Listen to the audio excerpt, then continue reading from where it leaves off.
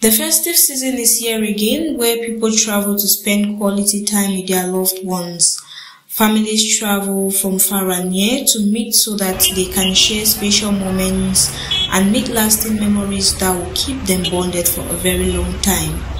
However, this increase in mobility also makes unfavorable incidents like accidents inevitable.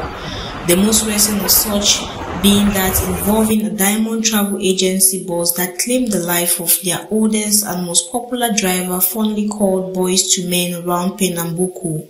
Sources say he was from the West region heading to Boya when the unfortunate incident that took his life occurred. As of now, the real cause of the accident has not yet been established. Face à face, un groupe de Diamond avec un véhicule.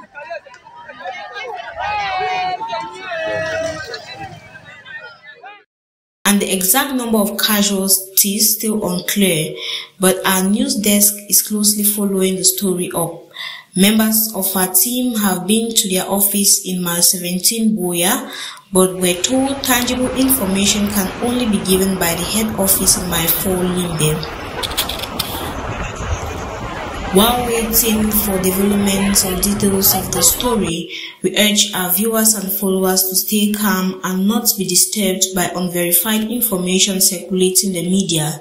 It should be noted that Diamond Travel Agency is the only travelers agency owned by a man from Libya Alem, whose name is Nkem Alem, popularly known as Gregory Alem, and it has existed for about 25 years now, involved in the transportation of people and goods from one part of the country to the other.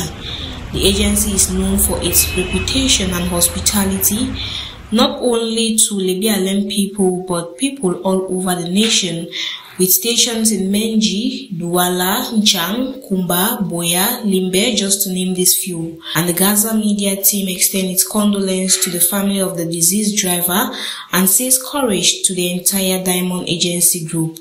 I have been Mercy Kere reporting for Gaza Media.